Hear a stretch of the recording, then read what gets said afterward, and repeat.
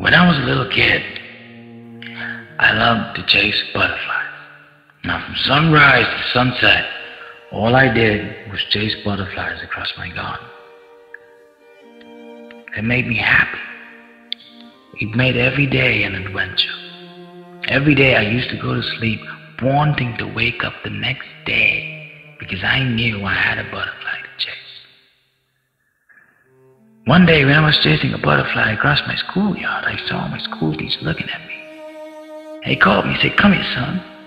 I was like, "Good morning, sir." He's like, "What are you doing?" "I'm chasing the butterfly, sir." He's like, "Chasing a butterfly?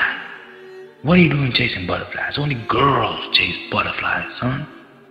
This is not socially acceptable. If you're going to be in my class, I don't want to see you chasing butterflies. You see them boys over there? You see how they're playing cricket? And you see how they're playing hockey? That's what you should be doing. Here, take this football and you go play football." I was like, "Sir, what's the point in me kicking a ball on my own?" He said, "I don't care what you feel or what you think. You better do what I tell you to do. And if you don't go now, you're going to get something more than a football." So I take the football and I go, and I'm not kicking it on the ball. While I was kicking the football on the ball, I see the same butterfly come by me. I look at the football, I look at the butterfly, I look at the butterfly, I look at the football. And a voice in my head is going, "Chasing butterflies is only for girls." A voice in my head is going, "This is not socially acceptable. This is an embarrassing thing to do. Don't do it, even though if it makes you happy." Now I realize the day I stopped chasing butterflies was the day I stopped living for myself. That's the day I stopped thinking about making myself happy and doing things to make everybody else happy. And believe me, ladies and gentlemen, your story is not very different from mine. In fact, all of us have chased something far more beautiful than butterflies. All of us have chased something far more exciting, something far more enticing, something far more adventurous, something far more amazing than butterflies. Something only humans can even dare to chase. We have all chased a dream. How many of you want to be engineers who build the next biggest dam? How many of you all want to be scientists who find out the next best formula? How many of you all want to be astronauts who wanted to go to Mars and Jupiter? How many of you all want to be magicians who make little boys and little girls smile? Can I ask you a question? Raise your hands if you've achieved your childhood dream. Ladies and gentlemen, this tells us something. This tells us that at some point in your life, more likely than not, you would have met somebody just like my second grade school teacher, who would have told you your dream is not viable.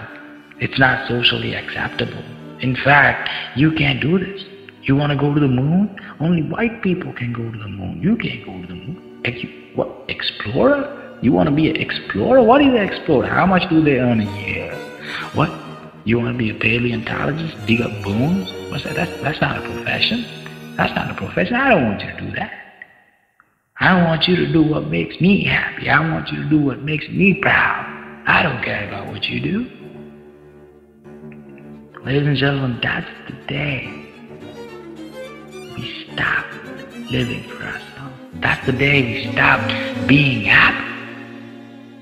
The acclaimed novelist Ian Fleming said that we live only twice.